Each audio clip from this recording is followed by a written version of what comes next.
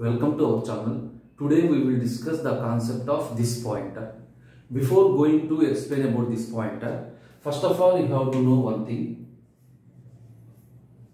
Class contains object. Class contains generally many number of objects and we can create any number of objects for a class, and the class contains data members and member functions. Data members and member functions. Now, in the object perspective, each object has a own copy of data member.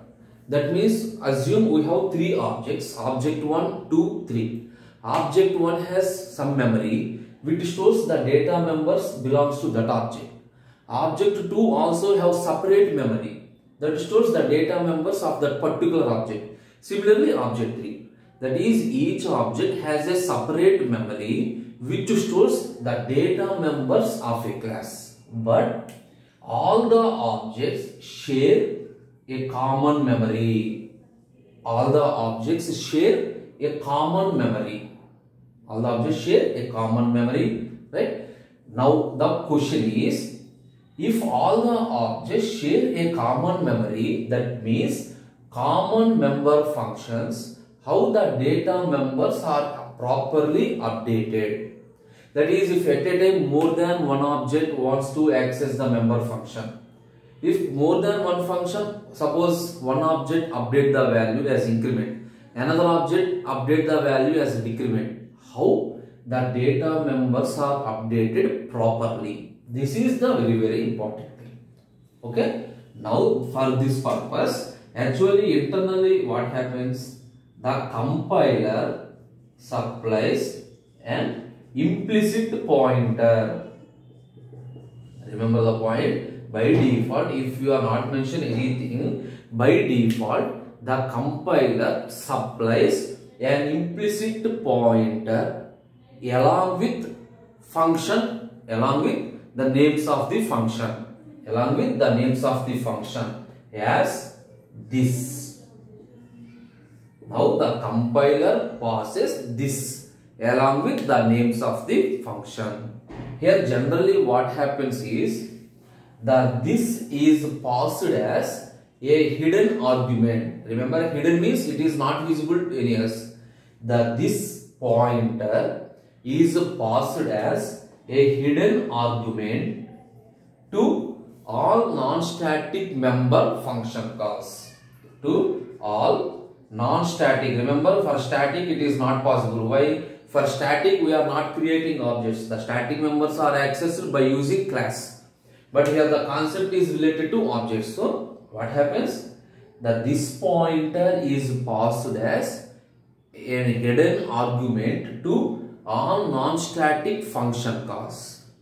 And this is a local variable. That means that this pointer acts as, once we pass as an argument, internally this acts as a local variable within the body of the non-static member. Once we pass as the argument, automatically it becomes the local variable within a non-static member. Finally, a simple point is, every object of C++ can access its own address. Every object can access its own address by using a pointer called this pointer. You got it? Every object accesses its own address by using this pointer. This is the introduction point to this. This is the introduction part to this. Once this is completed, what are the different parameters we have to follow? Main advantage is, when local variable name is same as parameter name. The main use of this is, local variable name is same as the parameter name. Here parameter name is simply object value. Parameter name is simply object value. So So consider an example, a simple example, class sample int x, suppose public void read of int x. Observe here, this is the local variable name, this is the parameter, that is this value is passed by using objects.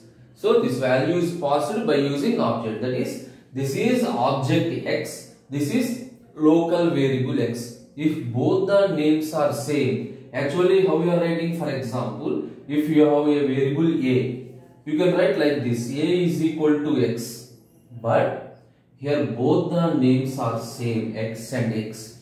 In this case, to refer the object value, simply this 2x is equal to x. This is the simple thing.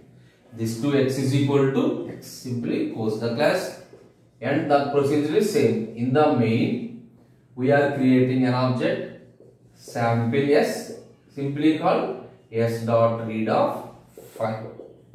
So the only thing you have to write is write at your wish any program.